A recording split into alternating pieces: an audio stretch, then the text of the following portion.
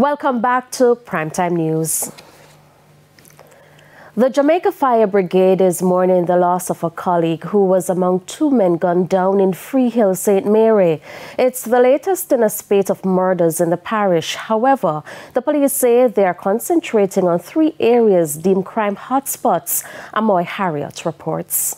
The early morning double murder in Freehill, St. Mary has left residents devastated. Dead are 48-year-old Corporal Gary Samuels, a member of the Jamaica Fire Brigade, and his 26-year-old neighbor Barrington Clark. According to reports, about 1:30 a.m., armed thugs barged into the house occupied by Mr. Clark and his common-law wife. It's further understood the gunman asked a question about a neighbor, but before the couple could answer, the men opened fire at Mr. Clark. His common-law wife, who escaped, went in search of help and called for her neighbor Corporal Samuels. It was then she discovered he too had been shot. On their arrival, the police found several 9mm casings and a live round at the scene. Now the community is in shock.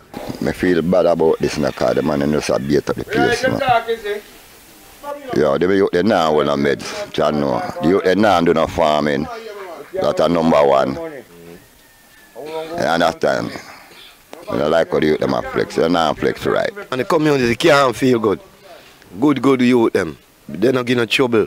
And I like say them are man in a war business. The man they not deal with them thing there. Never. Especially all to the fireman. Yeah, man. Murder comes on the heels of the revelation by the head of the St. Mary Police, Acting Senior Superintendent Bobette Morgan Simpson, that there are 3 areas in the division struggling with high crime rates. We find that Pomaria, Anatomy and Highgate account for 62% of all major crimes recorded in the division, with 26, 22 and 14% respectively. So we have 11 stations, and out of the 11 we find that 3 have actually accounted for the majority of the crimes in the parish. Additionally, domestic violence and sexual offenses, especially against minors, remain pressing concerns for law enforcement in the parish. We are also convicting these persons who are committing these crimes, and that is very important.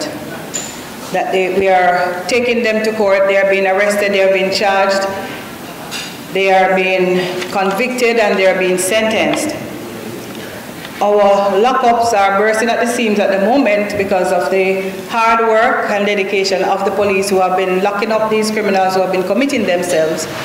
And so they are incarcerated and is not able to carry out heinous acts that they continue to do.